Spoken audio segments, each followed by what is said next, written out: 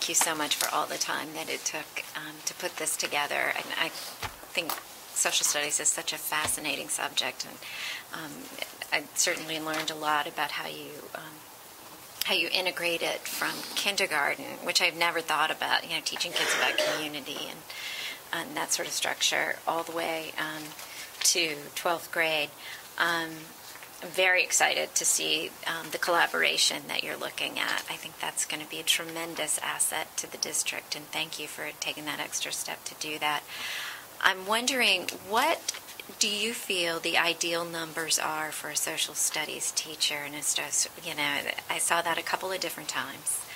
And what do you feel? I mean, I think it makes a lot of sense because you're doing quite a bit of grading, and if you had more time to collaborate with your students, I could see how it would help literacy quite a bit.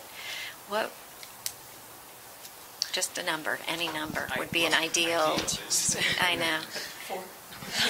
4. I'm not. And what are your load? What are your class loads now? I mean, I think it's in here, but what would you like to see? I can't speak for my colleagues. I think my class load is like 96 right now. You have about 96 students. I would humbly, maybe first look to Ted Sizer, who said 80 was good for high school teachers. It's very difficult to answer the question because it always depends on the course and the students that you're teaching. It depends on the degree of differentiation that's being required in a room. Depending on the course, I know for many of us at all levels, we've talked about integrating global things. I mean, sometimes I got to spend 2 hours researching because we're teaching current stuff, and on top of the grading, that piece, it becomes difficult, and so I think that every teacher can make really good arguments why in their field or their discipline their numbers ought to be very low, but I think we are beginning to see a paradigm shift in education, which is summed up by the idea that, wow, we authentically are not going to leave children behind now, right? And if we're not going to do that, then that means there's more time and care and concern that needs to go into getting to know the students, getting to know their needs, and sometimes throwing out the plan and starting new and adapting as you go. And I think I personally don't even know exactly what those challenges are going to entail in the future. But I think that there's a direct correlation between those new challenges that we are facing as teachers and our student loads. How's that for non-answer? Yeah, I mean, when you you should go into politics.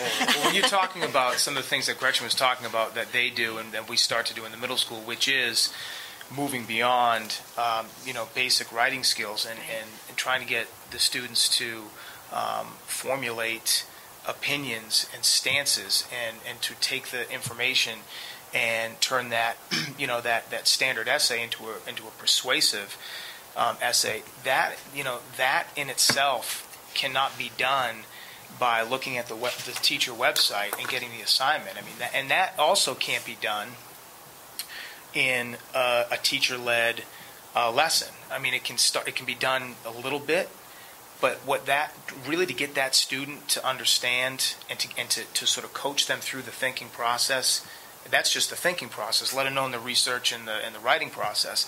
That takes one-on-one conferencing with that student to probe and to question and to have you thought about this and have you looked at this, and so those are the types of things that we so very much want to do with our kids, because there's a lot of kids. I don't care what level they are.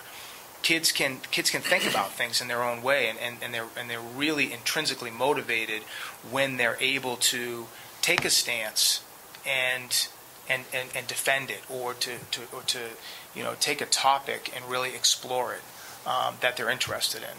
And so if we have those kids and we have these students primed and ready to do that, we do them a disservice to just sort of give this blanket lesson in a given class and say, go home and write it, you know. And so these are the types of things that we want to do, and it's difficult. It's difficult when you have 22, 21. I mean, I haven't had less than 20 in a class, and I don't know how long.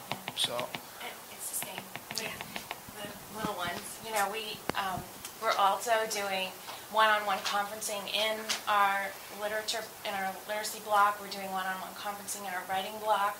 We're doing research in our science and social studies that also require one-on-one conferencing. So in the same line, we want to hit every child's need.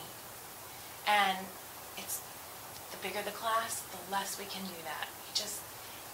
There's so much that we need to do for the little kids, emotionally, socially. We need to make sure that all their needs are fulfilled in the classroom. And when you have a huge class, it just gets more and more difficult. David? Couple of things. Can I get a copy of your slides?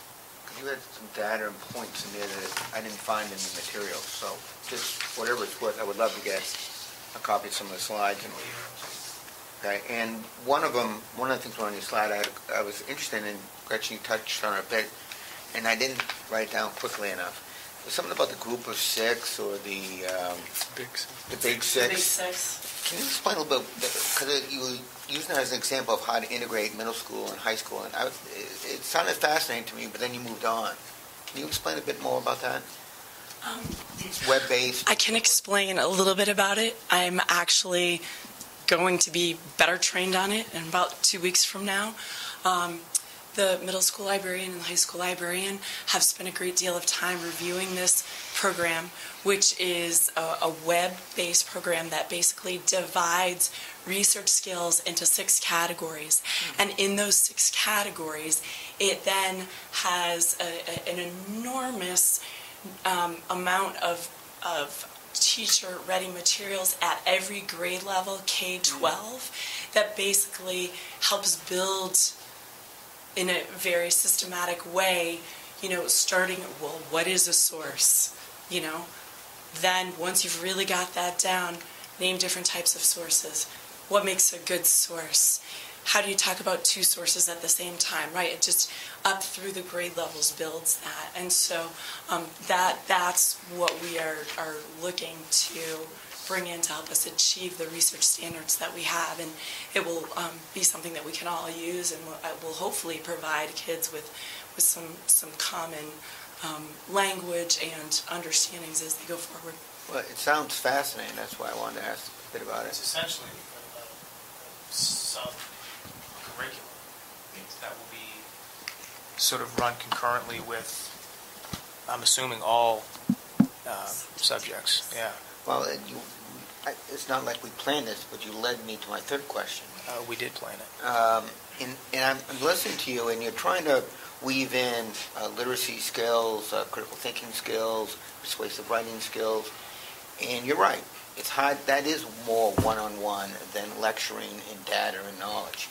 Has there been any thought given, or maybe some thought should be given, to having a critical thinking course, whether it's middle school, high school, and so forth? They're taught at colleges. I taught one, and it is a sub category of teaching. And rather than breaking up in little bits, which is good, but maybe giving people a basis in whether it's persuasive writing, whether it's critical thinking, logical analysis, logical fallacies, and so forth, teaching it at different levels as a one-semester course or whatever. Because you're right, it's hard. And then having those skills and using them in your particular course, you don't have to teach the basic skills. They have them, and you can make it more content-based. Just an idea. I think one of the things that, as a district, we sort of pride ourselves on is valuing the importance of teaching critical thinking in all of our disciplines. And that being said, I also know that there are perhaps some tools that we can give kids that we haven't. In statistics, kids study, fallacies, fallacious thinking, different types of fallacies. They look at media, different sort of media ploys and media tactics in English. Teaching of systematic logic. I've sometimes thought if we incorporate that in our social studies teaching early on, maybe 9th grade or 10th grade when kids are developmentally, conceptually ready for it, the idea then of structuring good logical arguments and that sort of thing makes sense. But as with everything else, that's the wrong question to ask a social studies teacher. Yes, we should have a sociology course. Yes, we should have a psychology course. Yes, kids should be required to take economics. Yes, we need to have a Middle Eastern studies course. We need to have an art history course. So I guess the best that we have to work with right now is the idea of that incredibly important skill, perhaps beginning to think about how we can better systematically teach it in our curriculum. Well, just to follow up, I'm not asking, give you a laundry list and asking you to pick one, because you pick all of the above, and so would I. I was just thinking in terms of you're trying to integrate it, which I think is great. I think it's essential to learning to think critically. But as an adjunct, or as a basis, whatever you want to call it, if you're taking up so much of your time teaching one-on-one, which I think you have to, it's just a thought of maybe breaking that off and then doing it at a low enough grade that then they can then carry all the way through high school, all the way through middle school, whatever. It's a way of lessening teacher load and maybe increasing costs to the district a bit, but it's a good cost. Just a thought. I would be interested to see logistically, how that could work. We have a hard enough time in middle school fitting in an advisory program, which, essentially is trying to isolate very social skills and teach that which, opens up a whole other philosophical, discussion about whether or not, you can actually effectively teach skills like that in isolation. David, it is 7, so where we're going. I was taking a breath. Would that scare you? I didn't want to interrupt you. We were using that opportunity. In mid-sentence. Before we wrap, and this may end in nothing, but I realized that I was nervous coming here tonight, not because I was speaking in front of you, but because I'm speaking on behalf of my colleagues who I have so much incredible respect for, and there's a piece of me that feels that I have not done justice to their perspectives and their values in the curriculum, and I would just like to ask our colleagues in the audience, if there is anything that we have not said that we should have, or that we said wrong, would you please correct us live on film now?